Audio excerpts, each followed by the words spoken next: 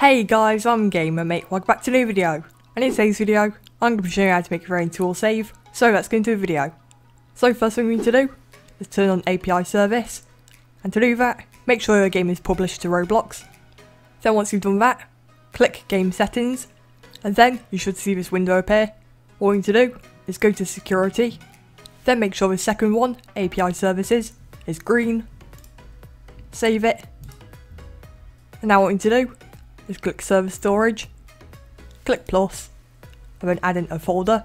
Name this folder to saved tools. Inside the folder, what you need to do is put all of our tools that everyone save inside of that folder. So if we just add in a tool, I'm just going to be adding this one, which is a sword made by ROBLOX. Then drag it inside of your folder. And also just to test it, I'm going to duplicate it, then drag it inside workspace, like this. So now we have one inside the folder, and one inside the workspace, like this. And now what we need to do is go to server script service, click plus, add in a script, and name this to save tools. First thing we need to do is type in local tool folder, equals to game, colon, get service, 2 brackets, speech marks, and then server storage. Then outside of brackets, do a colon, find first child, brackets and speech marks, and then the name of your folder, which is saved tools. Like this. Go down and now type in local data store service equals to game, colon, get service, 2 brackets, speech marks, and then data store service. Go down and now type in local save data equals to data store service, colon, get data store, 2 brackets, speech marks, and then save data, like this.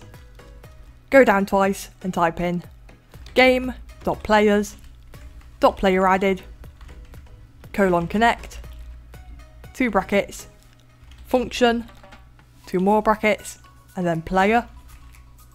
And then if you type in local tool data equals to save data, colon get async,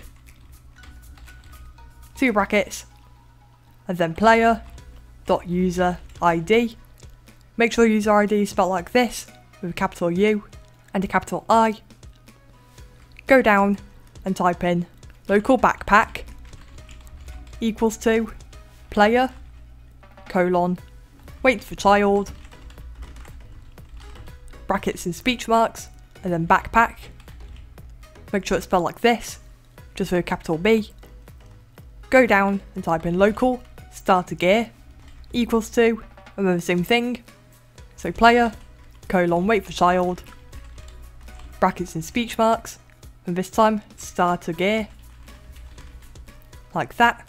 Go down and type in if tool data doesn't equals to nil, then for I, comma v in pairs, brackets, and then tool data, and then do. Go down and new end should appear.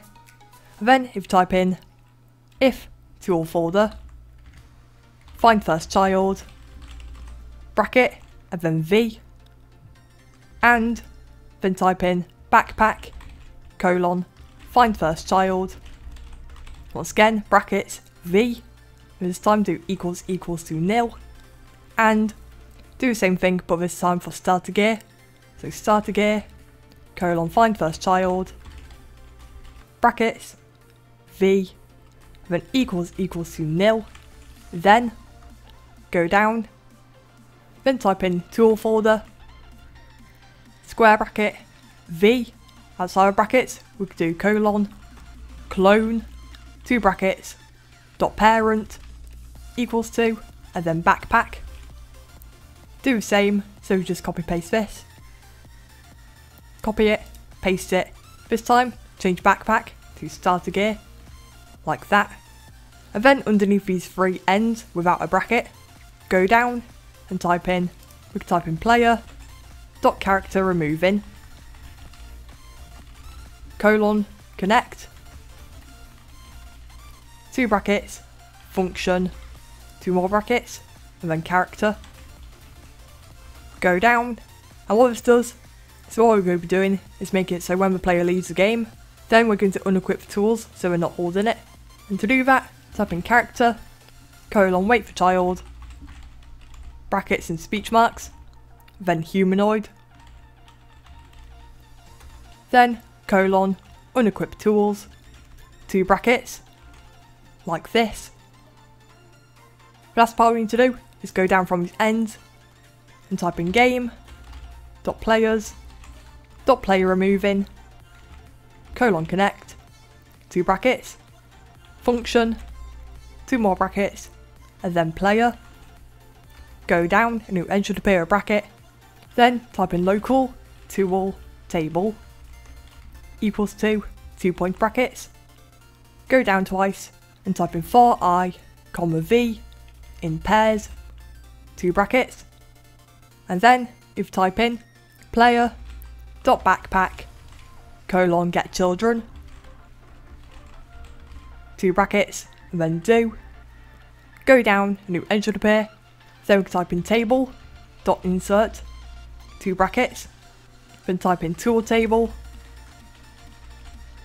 comma, v dot name, and then underneath this end, go down and type in if tool table doesn't equals to nil, then save data, colon, set async, 2 brackets, and then player dot user ID, comma, tool table, like that. And that should be the script done. We've closed it off, make sure we click save, and then if we go ahead and test it inside ROBLOX, we might have to play it in ROBLOX and not Studio, otherwise it might not work. Okay, so once we're in game, you can see we have no tools. If you step on this sword, so if you pick it up, leave the game, and then rejoin, there you can see, once we load in, we have our sword inside our backpack. So guys, that's going to be today's video. If this video helped, make sure to leave a like, comment and subscribe down below. In the description you can check out my ROBLOX group and Discord server, and I'll see you later.